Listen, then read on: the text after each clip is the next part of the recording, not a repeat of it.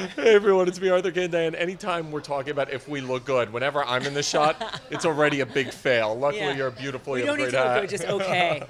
First of all, congratulations. We were just reminiscing. I couldn't be at your premiere last night for Bleeding Heart, but congrats. You premiered your movie at Tribeca, and we were just talking about you have two great female stars. You have Zosia Mamet and Jessica Biel, and we were just raving about how great both of them are. And also talking about Zosia and the departure from Girls and how she is in this movie. It's the longest intro ever, but we're going to get into all of that. So talk to me about this movie, because it's a story between these two sisters, and it's almost like a coming of age, and one ruining another one's life. Well, I don't know, because I think she also sets her free in a funny way. You know, I mean, the idea for the film, obviously, is two sisters. One's a yoga teacher who's lived an affluent lifestyle all her life, you know, been very privileged. And she meets her biological sister, because she was actually adopted at birth, you know, and she searches for her biological sister and meets her. And her biological sister grew up in foster care homes and is now a sex worker with a very violent boyfriend. For me, the story is kind of, though, how these two women come together and, you know, let each other grow and become who they truly are.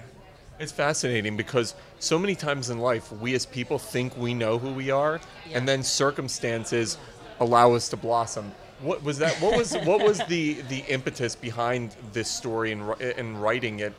Was it something for personal experience? Yeah, so for me, I worked as a yoga teacher for many years, and so I've really been part of the yoga world. And when I started teaching in Edinburgh, Scotland, and then I opened a center in Barcelona, Spain. And in both of those cities, I taught in social welfare centers for prostitutes. And so the women that I encountered in those places, and these are like the women who are like the lowest level of sex workers, you know, I mean, they're working on the streets, and you know, I was just shocked, like the level of violence with which they live. I mean, these girls don't come from happy families, none of them do, you know, they don't have support. And they have a lot of violence in their lives. And we sort of think it's okay because somehow they chose it and that's their life and we don't have to worry about it. But I think this film is about a woman deciding she is going to care and she is going to do something about it. When you look at, and you and I were talking about this earlier, Zosia Mamet, obviously she's on one of the most critically acclaimed and hottest shows in the world, Girls on HBO. And Shoshana, her character on that show, is such a departure from what she's bringing to your movie, because we were talking about her comedic timing on Girls is impeccable, but this is such a dramatic and thoughtful role. Talk to me about her bringing that to life. Well, it was fascinating. When her name first came up as an idea for being cast in this part, I just said, no way. I said, I know her from Girls. Is not gonna I'm like, there's no way she could do this role, right? Because I associated, you know, I knew her from Girls, and I thought, I mean, it's the opposite of this, and I thought there's just no way she could do this. She sent in an audition tape. I was in Los Angeles casting the film, and I saw a lot of actresses for it. And she sent an audition tape from New York, and the second that I saw it, I was just like, she's it. I was blown away because she already had the whole character, and it's all these little things. She's just a phenomenal, instinctive actress who just gives you so much every take. And it's just like little looks, little things, like tiny. There's always subtext. There's always things going on below the surface.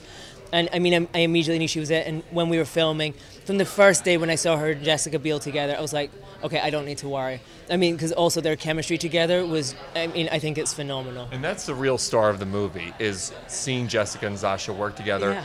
Did that happen right away? Did you see the two of them and you're like, okay, this is going to work? Yeah, I was very lucky that I asked them both to commit to some rehearsal before we filmed, you know, because we had a very short shoot, so I just like insist with the actors that I have time to work with them. And from the moment those two got together, there was just like, I mean, they're hilarious together. They're hilarious to hang out with together, you know, because they just connected and they're just funny. And they just sort of like, I don't know, they brought out really great things in each other. And shooting it was like, although the movie is quite intense and quite dark in places, I mean, shooting it was really like a lot of fun. When you're able to present it at something like the Tribeca Film Festival, that's got to be so exciting. It is. I mean, obviously, you know, when we found out we were going to be premiering here, I was over the moon, because I think it's like every filmmaker's fantasy to have a film in New York City at Tribeca Film Festival.